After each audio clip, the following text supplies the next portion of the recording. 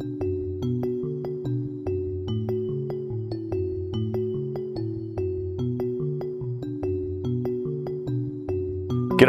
Eddie Springer from Springer Solar again, here to talk to you today about solar regulators. We've covered batteries and dual battery systems and solar panels. Today I want to talk to you about getting the energy from our solar system into our batteries. And we do that with our solar regulators. There's different types of regulators, different inputs and amp ratings. We'll discuss which best regulator will suit your system and your installation. The two different types of regulators on the market are pulse width modulation regulators, so something like this, and also our Mppt regulators. Mppt are newer, more sophisticated regulators. We'll cover those in a minute. Let's talk about our conventional pulse width modulation regulator. This is a Plasmatronic PL20. This used to be the staple of regulators. It's an Australian-made product, used in Kedron caravans, used by a lot of caravan manufacturers, used by a lot of telecommunications providers for converting solar energy to charge batteries. And being a pulse width modulation regulator, it's a very simple way of converting solar energy into our battery. It's more just like a switch. It'll charge our battery up, it'll switch on and switch to float, switch off when the batteries are full. They're cheap to buy, they're easy to use, but they're limited in the voltage input that we can put into it and the voltage output. So this regulator will do 12 or 24 volts. Same as this regulator here, both pulse width modulation regulators, but it means we must match our panel voltage to our battery voltage. So if we're charging 12 volt batteries, we need to use a 12 volt panel. So we looked at panels in our last episode, 12 volt, 36 cell solar panel, charging a 12 volt battery, we can use a pulse width modulation regulator, or PWM. If we've got a 24 volt panel, our 72 cell panel, and we're charging a 24 volt battery bank in maybe a truck or a motorhome, we can use this regulator. But we can't use a 24 volt panel to charge a 12 volt battery with this guy. We can't use a 20 volt panel to charge our 24 volt battery. We need an Mppt for that.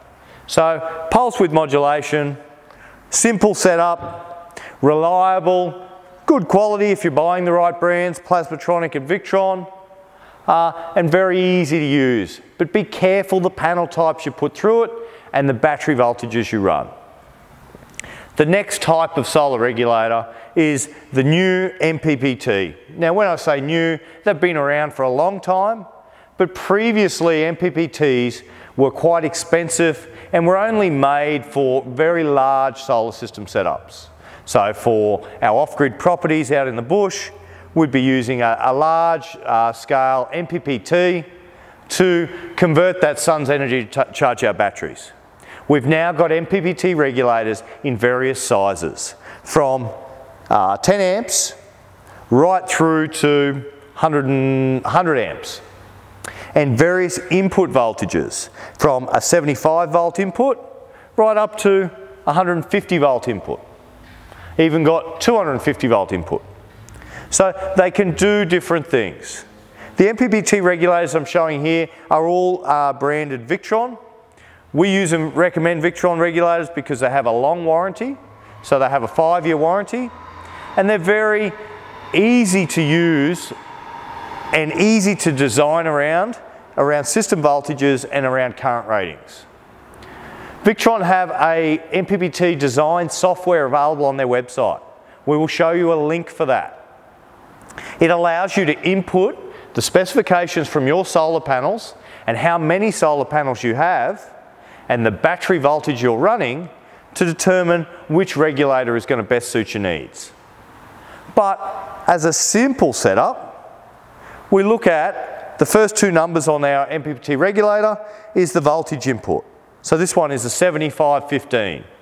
So it can handle up to 75 volts of DC input. So it can handle a 36 volt, 20 volt nominal panel. Both of those panels on their own through a 75 volt input regulator will work perfectly. And the second number is the current or the amp rating. Okay, that tells us how many amps can pass through this regulator. With most solar controllers and solar regulators, that amp rating is the maximum allowable pass-through current for the regulator. You can put more energy into it, but it will only allow 15 amps output when we're talking about that one. So we can oversize our solar panels to it. We can go a little bit above the wattage in the specifications for the size of the regulator, but we're wasting or we're clipping that last bit of energy. So don't be too afraid to oversize your solar panels a little bit for your solar regulator. A lot of this new type of regulator technology is starting to have better data and better comms. Now, our old school regulator had a screen on it.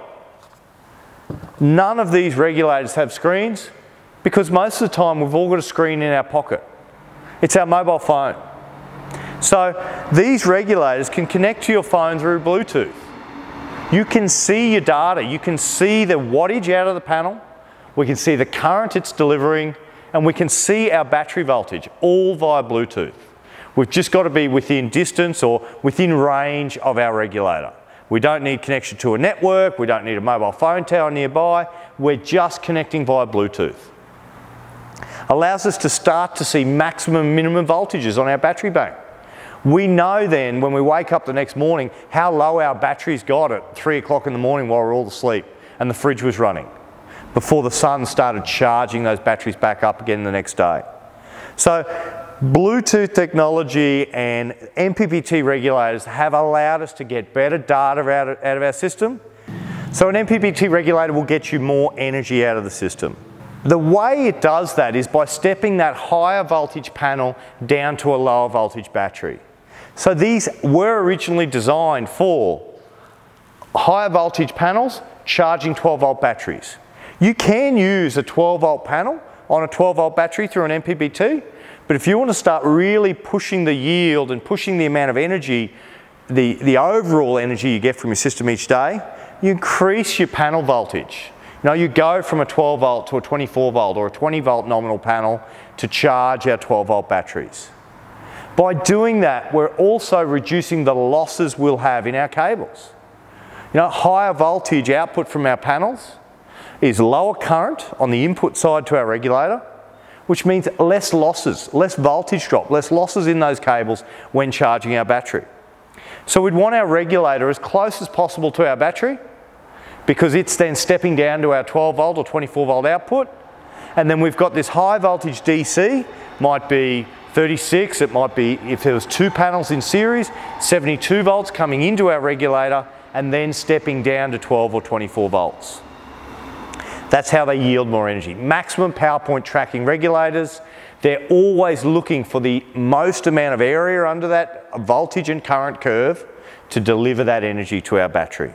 With all of these regulators, you know, they even give you little symbols on the front on how to connect them up. Okay, we've got our battery input. We're connecting between the regulator and our battery. We want to ensure that we're sizing that cable adequately to handle the current and the voltage of our system. Should always be putting a fuse or circuit breaker between the battery and the regulator. We're protecting that cable in our system. We don't want to connect anything to a battery without a fuse or circuit breaker. The next input on this regulator here is the PV input. That's where our solar panel connects to. You know, it's marked positive and negative. Our solar input is there, our battery connection is beside it. The last 2 terminals on this is a load terminal. Load terminal we wouldn't use as much in an RV or a 4-wheel drive, but we do use it when we're setting up solar and batteries to turn on street lighting, or we're turning on certain products that we want to use overnight. We use our solar panel to determine when the sun's gone down. The regulator then knows that there's no more sun and it turns on our light for our street lighting or our jetty lighting or our boat lighting. So that terminal can be used, and with a smart regulator that's Bluetooth controlled, we can program that load output terminal. On our portable solar panels, again, smart controllers. These guys, Bluetooth compatible. It's an Mppt regulator. It allows us to harvest more energy, small solar setup. And we can connect to it. We can see what it's doing. We can see the energy out of that system. Allows us to track the sun a little bit. If we didn't have a compass or want to see where we're getting highest performance out of our panels, get the phone out, look at the wattage of the panel and move this around to the optimum angle of the portable setup and also the optimum azimuth, the optimum direction for our sun. So although these regulators will allow you to go up to 150 volts DC on the input, we need to be careful that if we are going above 120 volts, that we're using a licensed electrician. Okay, 120 volts is a cutoff for doing unlicensed work with DC. So 2 panels in series, 2 of our larger panels in series, will get us up to about 80 or 90 volts DC. 3 panels in series will take you over that 120 volt limit. So although these do allow 150 volt input, they do allow 3 panels to be seriesed on them, you will need licensed tradespeople to work on that. Use the Victron calculator and the Victron software to allow you to determine the voltage input into the regulator. Voltage out of a solar panel is affected by temperature. The colder it is, the higher the voltage output. If you go over the 75 volt input limit on your regulator, you will do damage to it, irreparable damage.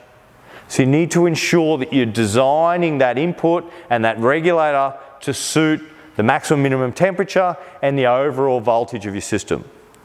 If you are putting solar panels in series, you need to be aware that if one is shaded, the other panel in series with that panel is affected. You might be better off putting your panels in parallel. Although you're not going to have as high a voltage coming into our regulator, and we're not going to yield as much energy from our Mppt, they might be better off in parallel because if one is shaded, the other will still continue to perform. So there are lots of factors that go into designing the solar system and designing the regulator setup. Simple 1 and 2 panels, you know, you can do quite easily.